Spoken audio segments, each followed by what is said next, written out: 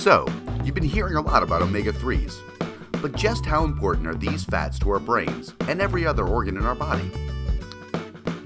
Take a look at this experiment with rats, animals like humans that require omega-3s in their diet. How well can these two rats learn to find the submerged platform in this water tank? This test, called the Morris Water Maze, is used by scientists to measure a rat's ability to learn spatial relationships. Our two rats received the same amount of training for this test. 4 days of training sessions before these videos were filmed. Our two rats are siblings, offspring of the same well-nourished mother.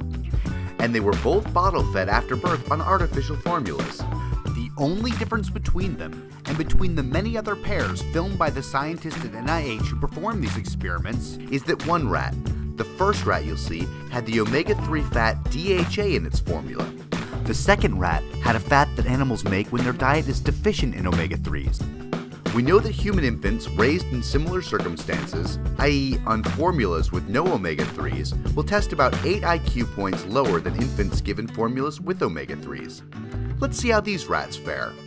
Here's the omega-3 sufficient rat.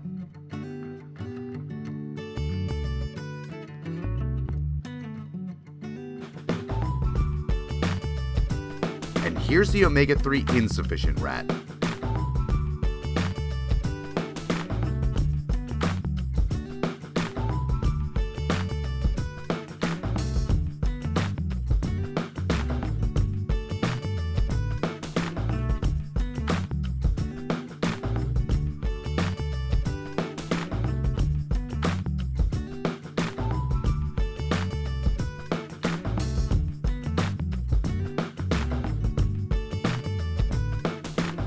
How can you avoid becoming like rat number 2?